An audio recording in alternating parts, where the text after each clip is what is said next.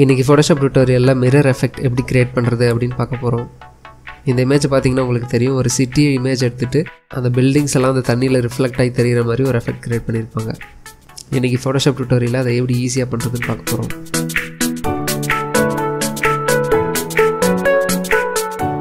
First இந்த எஃபெக்டை எந்த இமேஜுக்கு apply பண்ணணுமோ அந்த இமேஜை ஃபோட்டோஷாப்பில் ஓப்பன் பண்ணி வச்சுக்கோங்க.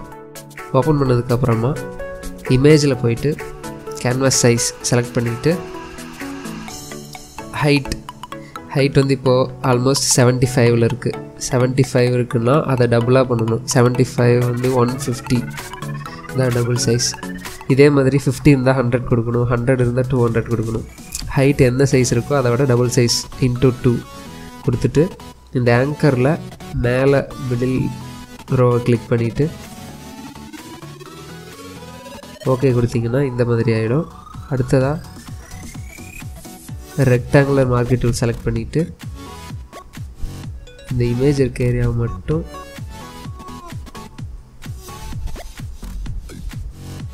செலக்ட் பண்ணிக்கிறோம். செலக்ட் பண்ணிவிட்டு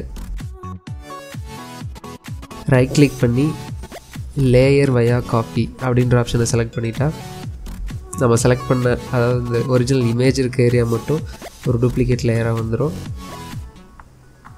Ctrl+T ப்ரெஸ் பண்ணிங்கன்னா நம்ம இந்த இமேஜை ரீசைஸ் பண்ணிக்கலாம். ஸோ இப்போ மேலே போயிட்டு கிளிக் பண்ணி அப்படியே கீழே இழுத்தோன்னா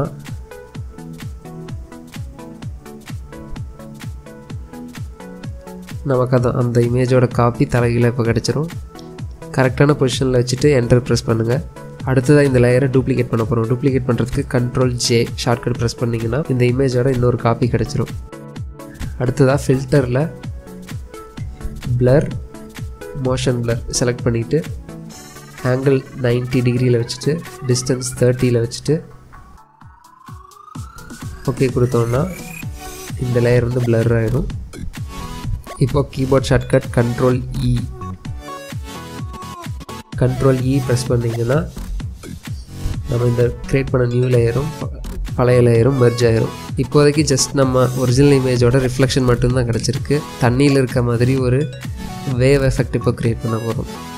அதுக்கு ஸ்மட்ஜ் டூல் செலக்ட் பண்ணிவிட்டு சைஸ் 110 பிக்சல்லையும் ஹார்ட்னஸ் 0லையும் வச்சுட்டு மோட் நார்மல் ஸ்ட்ரென்த் 30% வச்சுட்டு டாப் லேயர் செலக்ட் பண்ணிவிட்டு இந்த இடத்துல கொஞ்சம் ஜூம் இன் பண்ணிக்கிறேன். இப்போது இந்த இமேஜில் கிளிக் பண்ணி ட்ராக் பண்ணிங்கன்னா உங்களுக்கே தெரியும் ஒரு வேவ் எஃபெக்ட் கிடைக்க ஆரம்பிக்குது.